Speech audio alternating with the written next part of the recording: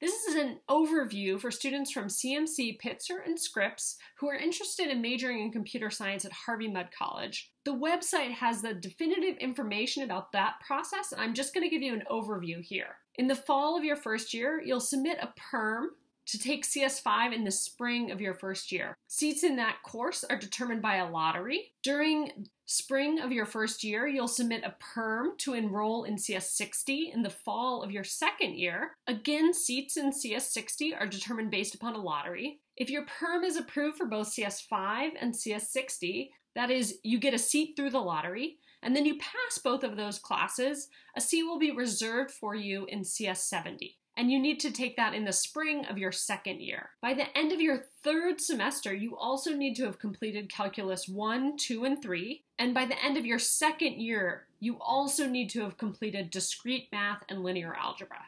If a student is on track to complete all of the math requirements and is enrolled in CS70 in the spring of their second year, at the beginning of that semester, they'll submit paperwork to officially apply to be a CS major. Again, the definitive source for all of the information about this process is on that website, which also includes contact info.